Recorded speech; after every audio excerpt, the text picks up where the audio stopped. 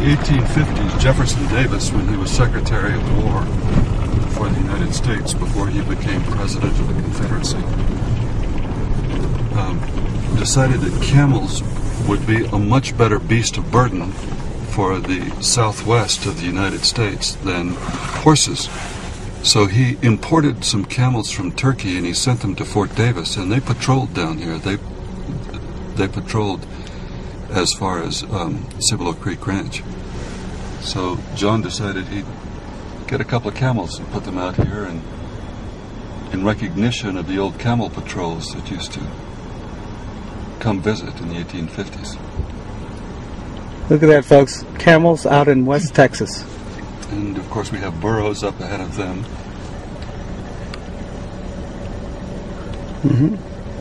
Oh, look at that, folks. A mule deer buck. Right there, look at that. Another sighting. Perfect. Oh, right there.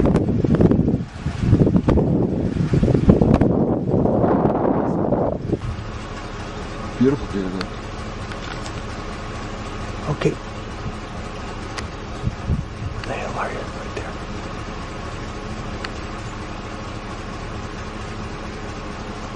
There it is. Gotcha. Look at that. Some more deer. Pan over here. Here we go. There's the bucks. Perfect.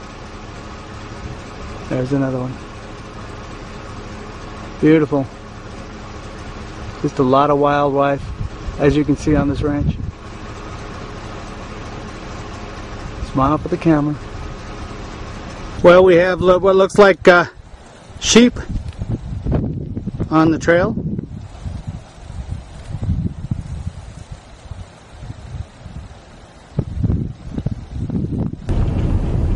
Did quite a bit of touring today on this 30,000 acre ranch, and Dick just said something I didn't believe.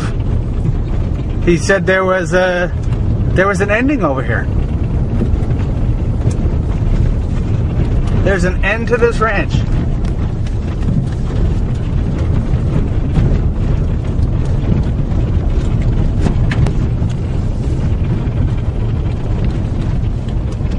And there it is. There is an end. Oh my God. Well, Dick, I really appreciate you sponsoring our show. Well, we were delighted to do so.